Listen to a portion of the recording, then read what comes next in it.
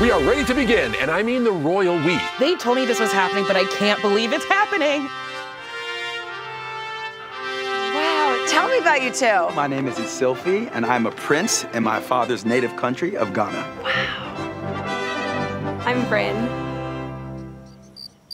Okay. This is real. Yes. Okay, you're really a prince? You don't have to bow today. It's okay. Ooh, should I curtsy? Oh my gosh. Thank you. He Thank loves you. that. Thank you. Okay, so if you win Wipeout today, you will be going home with $25,000. I mean, for a prince, is that like couch change? Yeah. Okay, I'm going to send you off to the qualifier. I don't know how that's done properly. While we do that, I'm going to throw it to my king and queen, John and Nicole. This is so exciting. I know. This is the closest I've come to nobility since I saw Lady Gaga in concert. John, she's not a real lady. Yeah, right. I suppose Ed Sheeran's not a real hobbit. Anyway, I'm being told security has cleared the course for the prince, so let's get this royal run started. There's a lot of pressure for the prince to run the course well and not make a mockery of the crown. Epic fail so far. To be fair, he probably has people to run obstacle courses for him back home. Oh, this is just embarrassing.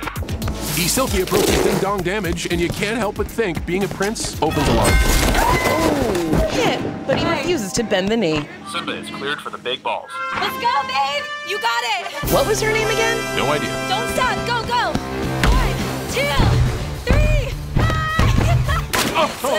Swim. I want to say Sheila? Use your legs. Yes, baby. You're so strong. You got it. Britt? Babs? Bland? Come on. Oh, definitely Bland. Let's go, Brynn. Brynn. Brynn. Keep going. Keep going. Ooh. Brad. Brynn overthrows King Smallsy for the big ball crown.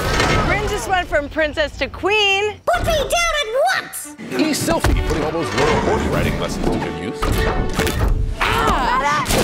night, sweet prince.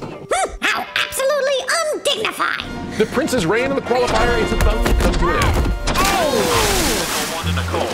You need to see that footage again for reasons. Someone's enjoying this royal attitude adjustment.